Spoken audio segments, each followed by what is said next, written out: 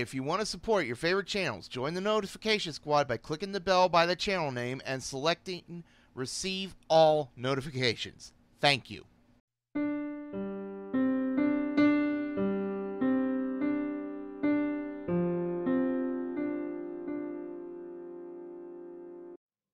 Item number SCP-1382.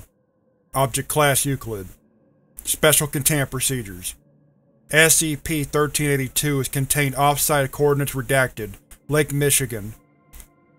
SCP-SC stars to remain on permanent assignment 1 km from SCP-1382, posing as Michigan Shipwreck Research Associates vessel S.O.S. Lobster Trap.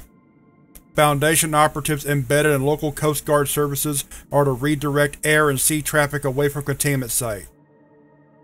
Any civilian traffic that approaches SCP-1382 is to be detained, interrogated, and administered Class B amnesiacs pending results of said interrogation.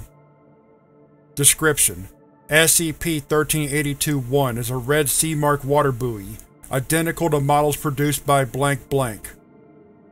Registration matches existing models produced in 19-blank, but no abnormal behavior was reported until July 7, 2012.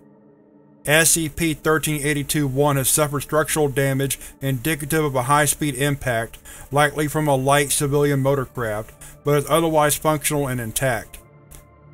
The Foundation was alerted to SCP-1382 after a pattern of recent missing persons reports led them to its coordinates.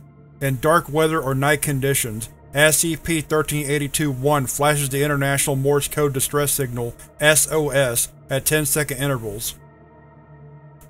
SCP-1382-1 is anchored to SCP-1382-2, which is embedded on the seafloor at a depth of blank meters. SCP-1382-2 is the remains of blank Airlines Flight 441, a commercial passenger liner that vanished over Lake Michigan on July 2, 1973.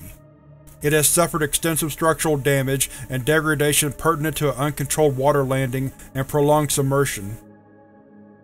Contained within SCP-1382-2 are 56 instances of SCP-1382-3, skeletal human remains that are believed to be the former passengers and crew of SCP-1382-2. The remains of 3 reported missing persons attributed to SCP-1382-1, as well as D-49581, see Incident 1382-C2, are also contained within SCP-1382-2. The whereabouts of 2 passengers and 2 crew members from Flight 441 are currently unknown.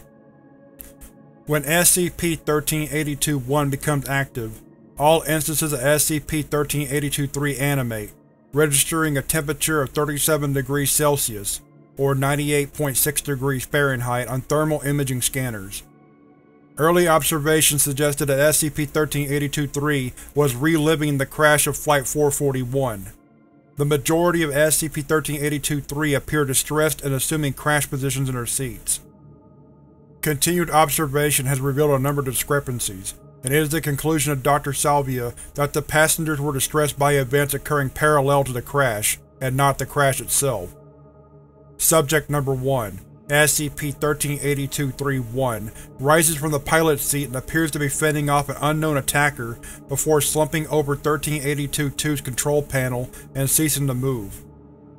Subject Number 9 drops to his knees and holds up its arms, in a posture suggesting supplication and/or prayer. Subject Number 12 attempts to push his right thumb into the left eye socket of Subject Number 13, seated adjacent. Number 13 offers no resistance but appears to be screaming.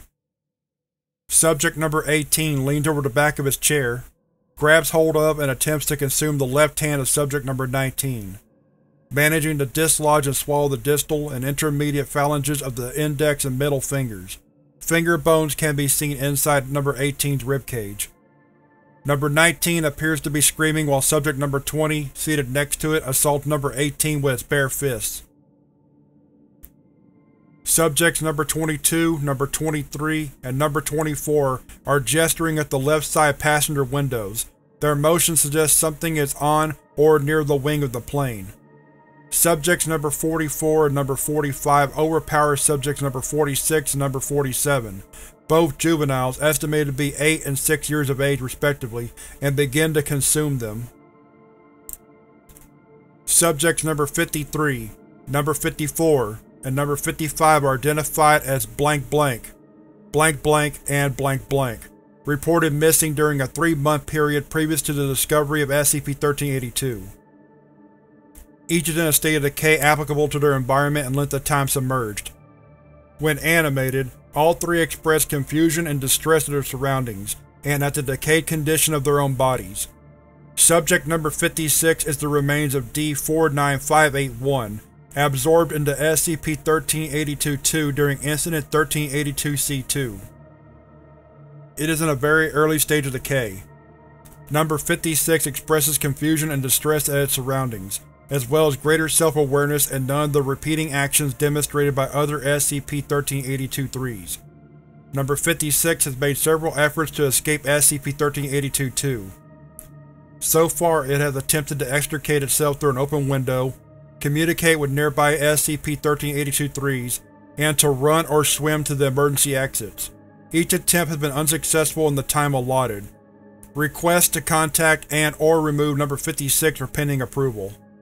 After 13 seconds of activity, all instances of SCP-1382-3 turn to face SCP-1382-1.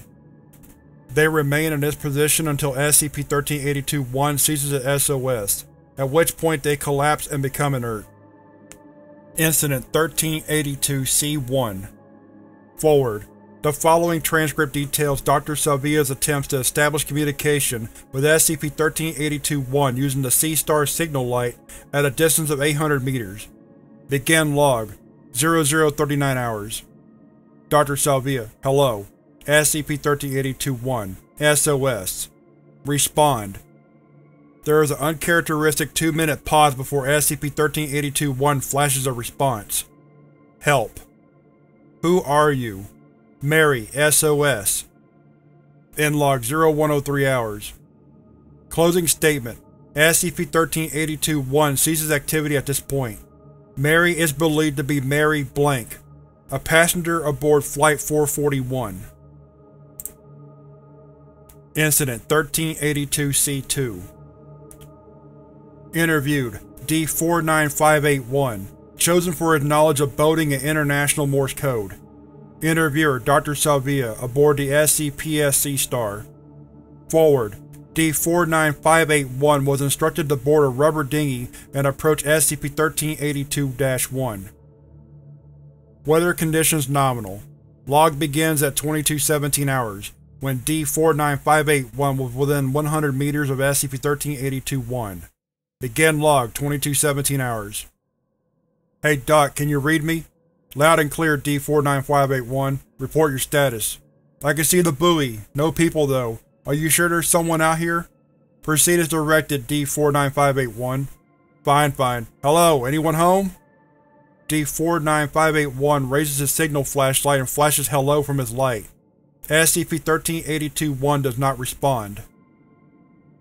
Continue transmitting, D-49581. D-49581 continues flashing the prepared signal. Here to help, K. Any response, D-49581? SCP-1382-1 begins a new signal, translated later as hunger. What the hell? Closing statement. A sudden SH wave, estimated to be 3 meters tall, surges up between SCP-1382-1 and the dinghy.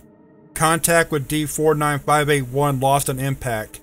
SCP-1382-1 ceases activity. A search of the area reveals D-49581's signal flashlight and fragments of his chest-mounted camera, but no other debris. Incident 1382-C3. Forward. 32 hours after Incident 1382-C2, Dr. Salvia attempts to re-engage Morse code communication with SCP-1382-1. Begin log 2320 hours. SCP-1382-1, S.O.S. Dr. Salvia, hello. Without pause, help. How? S.O.S. Are you Mary Blank? S.O.S. What are you? S.O.S. Is Blank with you? Blank is the real name of D-49581. Almost 5 minutes pass before SCP-1382-1 replies. Hunger. Where is Blank?